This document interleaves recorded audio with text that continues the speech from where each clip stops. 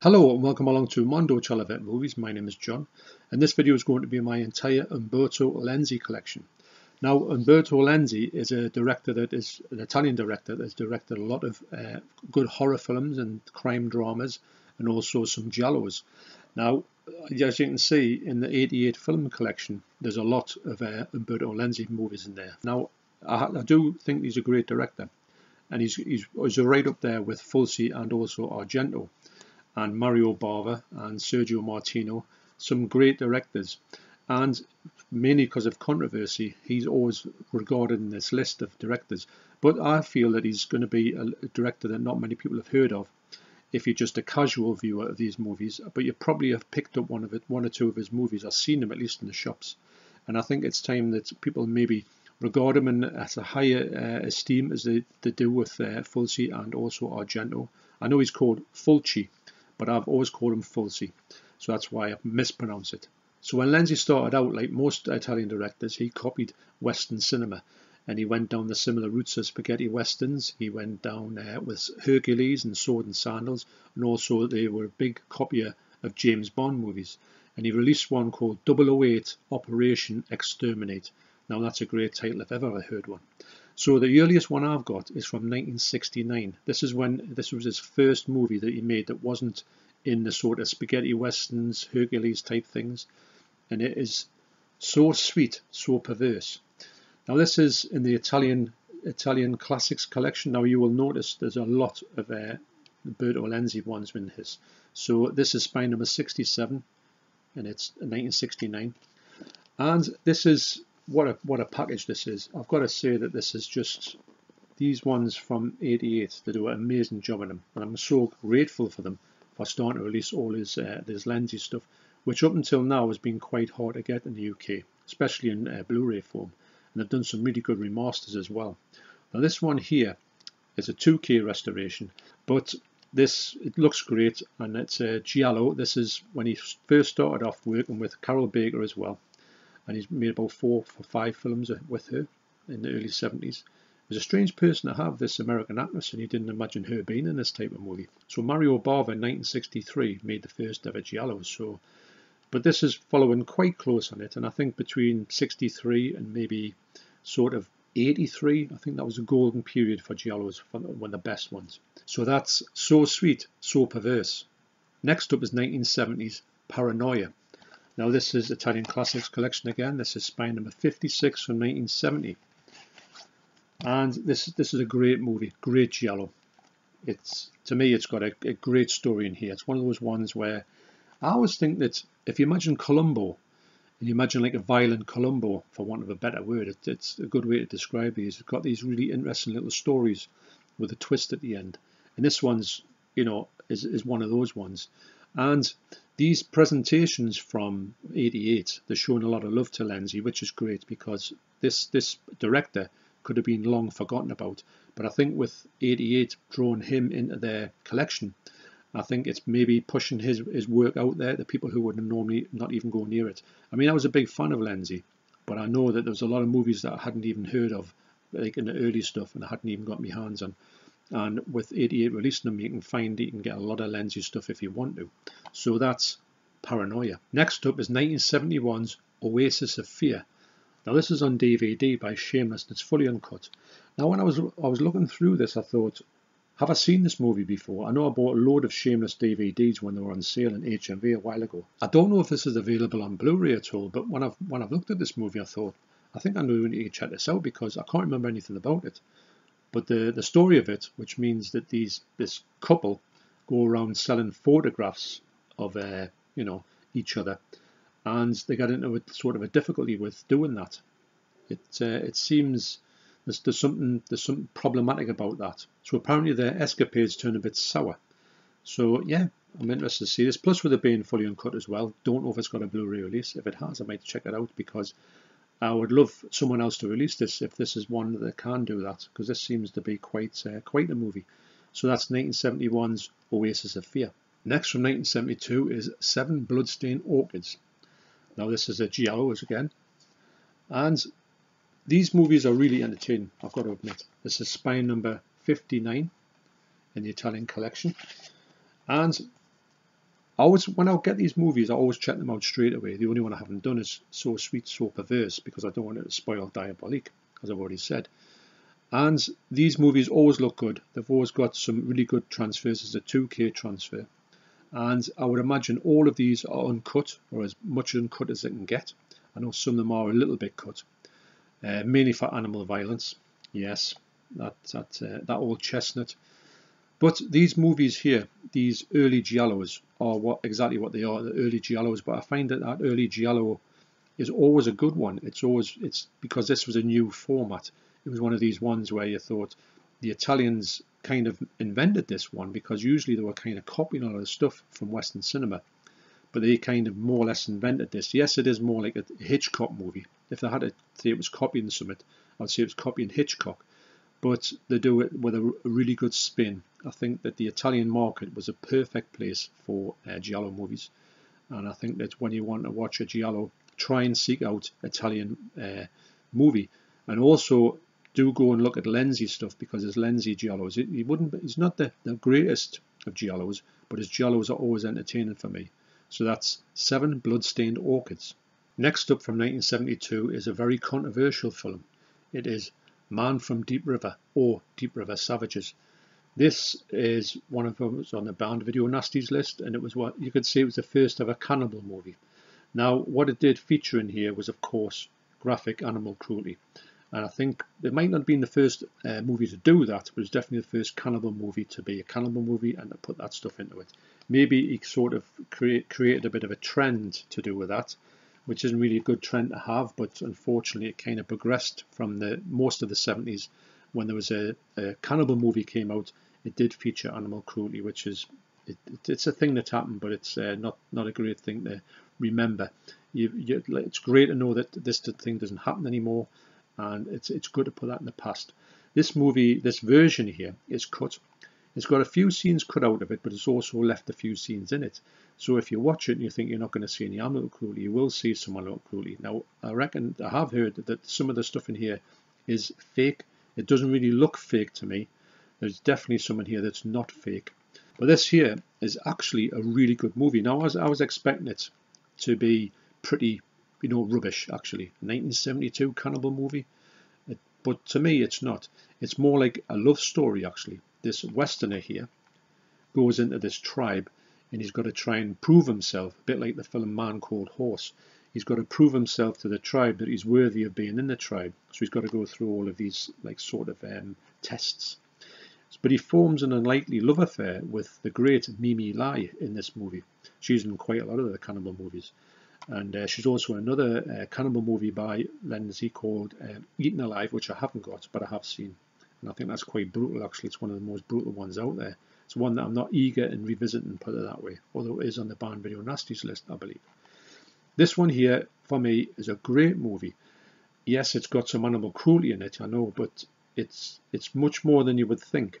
It's not an out-and-out gore fest. It's more an exploration of this fella and his love affair with his woman. So this, for me, is highly recommended. It is cut, and it does feature animal cruelty. So that's Deep River Savages. Next up, also from 1972, is Knife of Ice.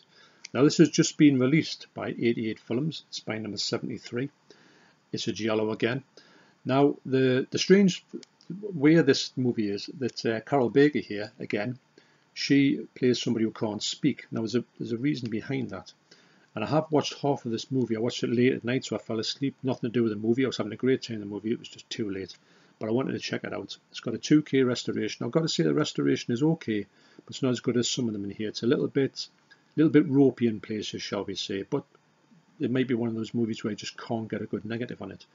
And I think that the twist in here is going to be quite good. The fact that this person can't speak, that to me is quite a good.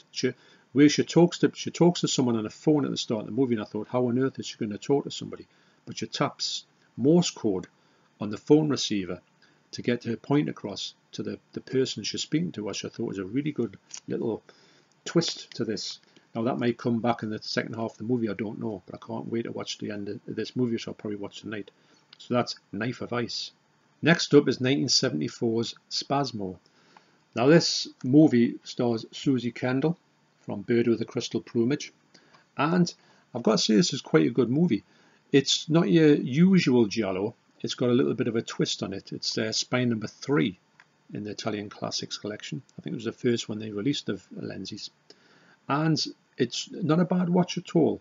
It's a one that I had no... This is when I first started to see these movies and think, hang on a minute, they seem like they're going to release more of his stuff, and I don't know anything about this movie, this early giallo movie. I want to check more stuff of his out, because all the movies I've seen of his, like I say, I have enjoyed. And this one here is a really good movie, actually.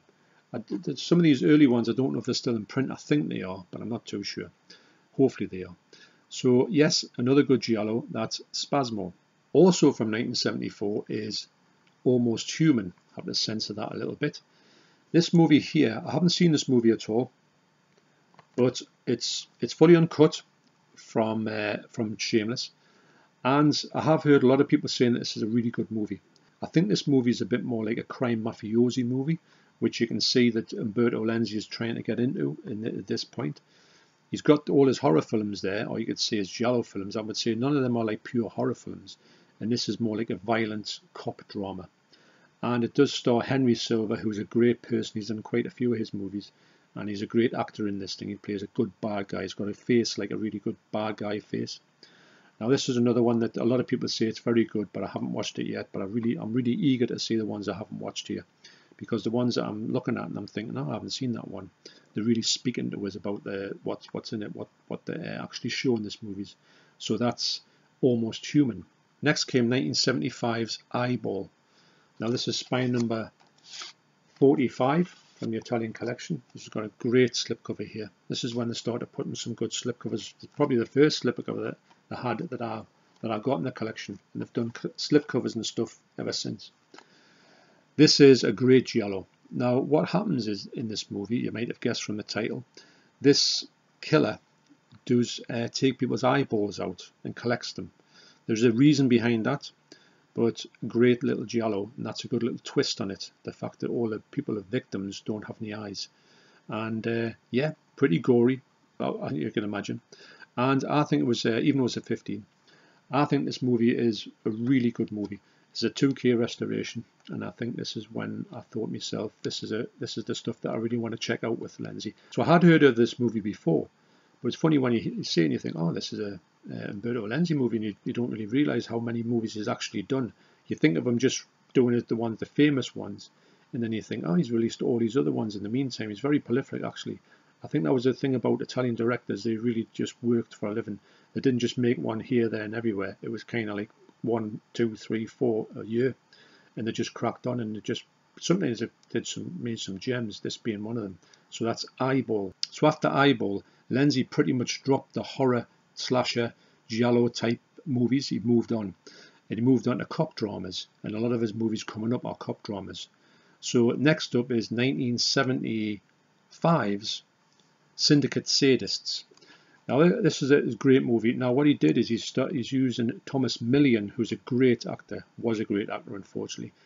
He is starring in most of his movies coming up from now, and I tell you what, he's a great actor. He's one of those movies, one of those stars in Italy. When you see him on a movie and you think, oh, get in, he's in this movie.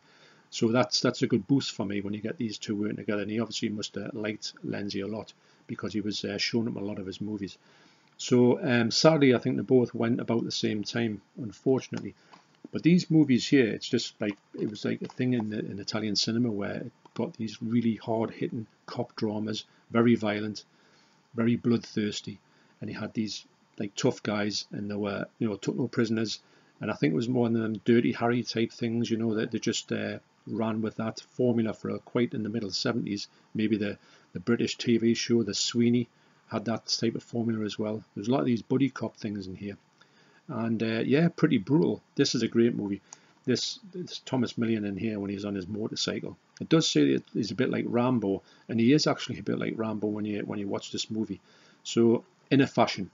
Now when I say, when I say people that, oh, this is like a Rambo movie, don't immediately go out, and if Rambo is your favourite movie, to go and watch it. I'm just saying it sort of reminds me a bit of Rambo.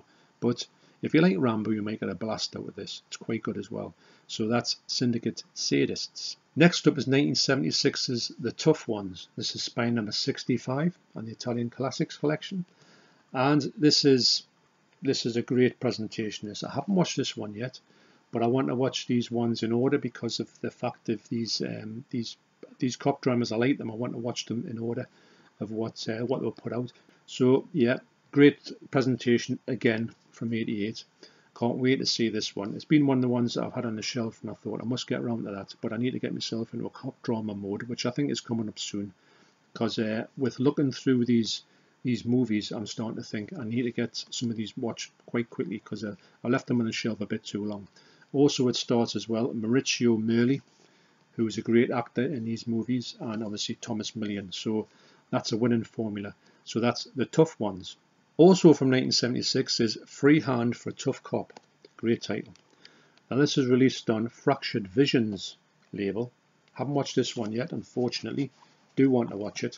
Even though I haven't watched this yet, I always find these movies very entertaining to watch. I think they're always good to have this sort of Dirty Harry element to it.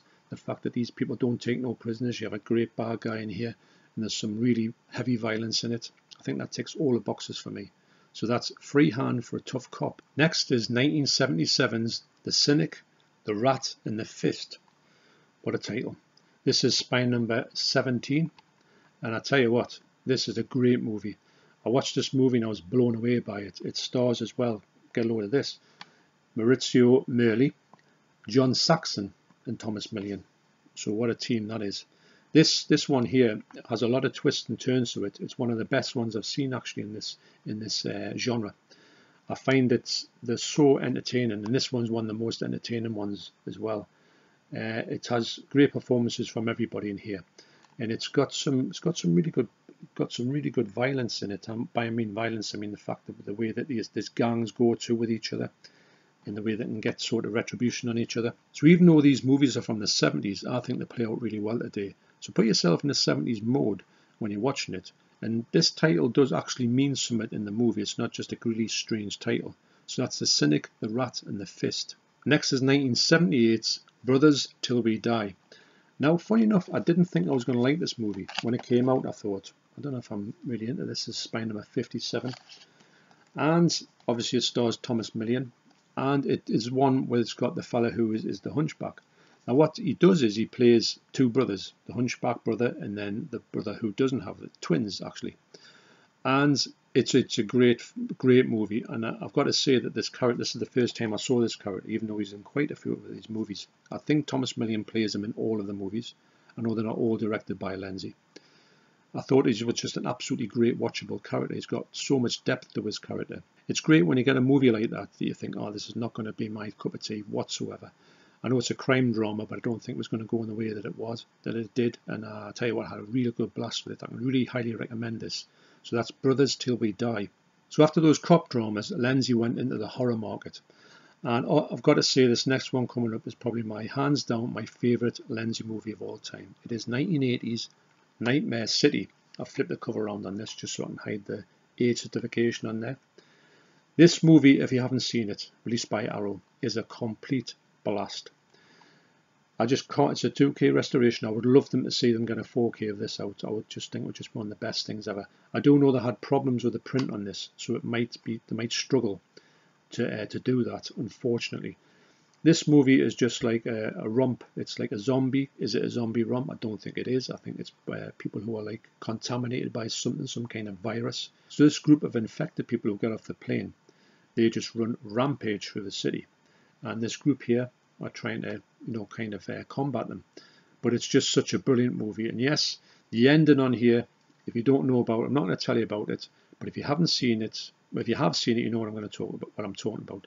But if you haven't seen it, you have got to just be aware that I personally think this is one of the best endings you'll ever see in a movie. But a lot of people will say it's the worst ending that's ever been on a movie. But because it probably is the worst ending on a movie, therefore I think it's one of the best ones. Yeah, it's that strange. But I highly, highly, highly recommend it. Apparently it's one of Quentin Tarantino's favourite movies. And as Quentin Tarantino loves a lot of this Lenzi stuff as well. So that's, if you like Tarantino, you might want to check out some of this stuff. And highly, highly recommended. I would do a good job on this, although the print's not as great as it could be. It's got some flaws in it. It's still a very watchable movie. It's the best it's ever looked. It'd be lovely to get a 4K of this out because I'll be buying it instantly. So that's 1980's Nightmare City. So speaking of controversial movies, you don't get much controversial in this. Here is 1981's Cannibal Ferox. Yeah, this is by far Umberto Lenzi's most notorious movie. It is brutal beyond belief. For me, it's probably, well, Cannibal Holocaust is, I think, is more graphic. So even though I do enjoy this movie to a certain extent, it's a funny thing with cannibal movies. You kind of want to watch them, but you don't want to watch them. You know what's coming, and you know you're in for a really tough watch. But it is what it is. You've got to sit through some really bad stuff. I don't think this has got an animal-free version on it. I know Cannibal Holocaust on Grindhouse does have an animal-free version. I know that Cannibal Holocaust is coming out, but cut in the UK, unfortunately, which on 4K. I do think for some reason that if 88 wanted to release it, they should have just released it in the States and then we got it through uncut, like they did with Gestapo's Last Orgy. But it is what it is. And this movie for me it's really, it was also called Make Them Die Slowly, which is it was a great title actually. And this movie is, I would say, it sounds bad to say this is more like a light-hearted movie than Cannibal Holocaust. Cannibal Holocaust seems to be very, like, like really serious. This one doesn't seem to have that seriousness about it. It seems more like a bit of like a romp, but with obviously really bad things in it. It's got some really bad, I don't know if it's the stuff that happens in here to the humans in here is worse than in Cannibal Holocaust. I think it is actually, if I'm honest. So yeah, but this is very notorious, and it's obviously in the UK, but it's cut in the UK. It'll never get released uncut in the UK, as Cannibal Holocaust will not get released uncut in the UK. If you want uncut, you've got to go to the States. This is a great version. You get your CD soundtrack in here as well, which is great CD soundtrack actually, if I'm honest. Great cover, got a lot of embossed on it. But yeah, if you want to know what the most notorious Umberto Lenzi movie is by far this. That's Cannibal Ferox. Next up is 1983's Iron Master. Now this was the one that I thought, oh, this would be great. This is spine number 27. And I thought, yeah, this is going to be a one that I would like to watch because it's quite different to all the other stuff. It stars the fella from Anthropophagus as a bit of a giant. And to be honest, I didn't like this movie at all. I put it on, it was like Beastmaster, that type of thing. I thought, oh, this is going to be one of them ones, which I quite enjoy. Conan, that type of thing. And it was absolutely awful. But, and I thought it's not even so awful, it's good. But I've always thought I wanted to get and watch this one again, because if I was honest, I would have saw this immediately because it's in the part of this collection. I don't do that. So it's in there. And it's by far my least enjoyable movie in all of this 88 Italian Classics collection.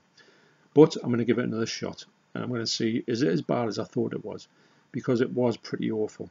And this is the only one I can say out of these movies is to say, kind of avoid this movie, because it is just really bad. There's nothing good you can say about it. But I do need to give it a second chance because I've only watched it once, didn't like it one little bit. But I do want to go back and say, did I really hate it as much as I thought I did? But it might be one of the ones that will come good on a second watch. I will give it a free pass and just say, well, amuse me this time round. There was some animal cruelty in this which was cut out completely. I think there's a couple of bits in, but there's definitely one bit that was cut out, and I think they've left kind of one in as well, which isn't good. They could have done with cutting the both bits out for me. I don't really think this movie benefited from that. I don't think that some of these movies do benefit from the animal cruelty. How could they? And you don't think, oh, that was important to the story. They're not really important. They just put them in, I think, for shock factor. I don't know why it was even put into this thing. I mean, obviously prehistoric things, you would have to do that type of thing, but they didn't have to show it. You would have known that that's what they would have done, like hunt and kill stuff to eat. But anyway, I do need to get back to this movie, and it might be good on the second viewing, but I really don't think it will be. That's Iron Master. Next up is 1989's Nightmare Beach. This was another release from Italian Classics, spine number 44. When I watched it, when I got it, I thought, oh yeah, it's a Lenzi movie. I can't wait to watch it. So I watched it. It's got a brand new 2K transfer. I do know this looks really nice as well. And he seems to have moved into the slasher series now. And his other movies that he's got here are slashers. And maybe that was his thing that he just went to. And this is one of his last movies. I think he finished making movies in 1992. But obviously, or maybe in 96, but then he stopped long before he died. I think he just had enough of it. And This movie itself, it's a killer who's got a crash helmet on, who kills on beaches, and it's a pretty good slasher, if I'm honest. So because this movie was made in 1989, it was in the last throes of the slasher genre. But I think it was quite a good entry into it, and I did have quite a lot of fun with it. So that's Nightmare Beach. So last up in the titles I own by Umberto Lenzi is 1989's Hitcher in the Dark. Now I watched this the other day and I had a blast with this movie. This is Spy number 72, it's just come out. And this was great. I loved this movie. It's in a 4K transfer as well, and it looks absolutely spectacular. It's one of the best picture qualities I've seen in these Umberto Lenzi movies. The movie itself is quite different to what I was expecting it. I was expecting it to be, I don't know what I was expecting it to be. The short story is, there's a guy, and that's not a spoiler to say it's this guy. This guy has this Winnebago, and he goes around getting people, attacking them, and then killing them, and then moving on to another person. But, well, hitchhikers he picks up. But he picks up this girl here as part of that, and he's got a fixation about his mother. And he thinks that this girl looks like his mother, so he tries to make her look like his mother. And it's a great, most of it happens in here. And it's a great, I don't know, it's a great story. It keeps you guessing, it keeps you intrigued in what's going to happen with it. It's got some great acting by these two. I've got to say that this was a real surprise to be as good as I thought. I thought it was going to be average and quite enjoyable, but I really enjoyed this. This is one of the best horrors I've seen in quite a while, with some great sort of acting and great, things in the way that the movie went. I was just really impressed by it, and I can't recommend this one highly enough. This is one of my favourite Lenzi ones I've got in this collection. I can't wait to watch them all, and then I can probably do a top 10 of what I think is my top 10 of ones I've got. I do know, I would imagine they're probably going to bring out more Umberto Lenzi movies, because I think that his movies sell quite well. And I would like to get more. I would like to get all the movies sort of, I would say, maybe some of the spaghetti westerns I would try out as well. Some more cop dramas. I think his best movies are the cop dramas. I think they come across like that was his forte. He does some good giallos, they're good. He does some good slasher stuff. He does some good, well, the cannibal stuff is, I suppose he invented the cannibal genre, which is, you've got to give him credit for that if you want to. But for me, the cop dramas are the ones where he really shines through. So, thanks for watching. You take care, and I will see you on the next video. Cheers. Do